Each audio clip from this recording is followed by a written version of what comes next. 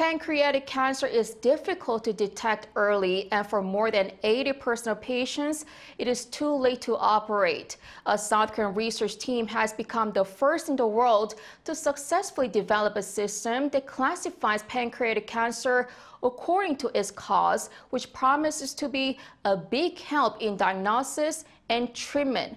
Jeong Eun-joo has the details. Pancreatic cancer is difficult to diagnose early with ultrasound and blood tests because the pancreas is located deep inside the body.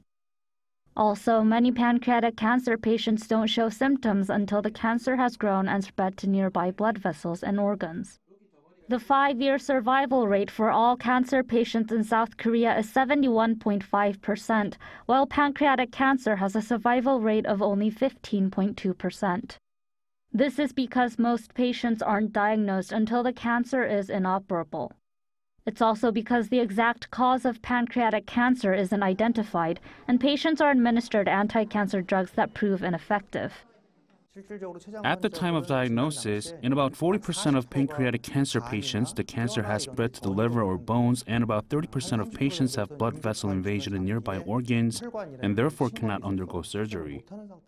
South Korean researchers have become the first in the world to succeed in classifying pancreatic cancer into 6 types based on cause, which makes it possible to develop customized treatments.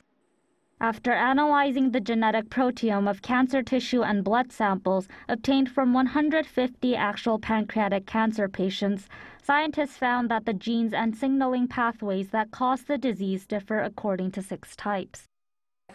We confirmed that pancreatic cancer can be classified into 6 subtypes, not just one type of cancer, and that each subtype is caused by different molecular mechanisms. The research team also verified through animal experiments that each type of pancreatic cancer has different causes and characteristics.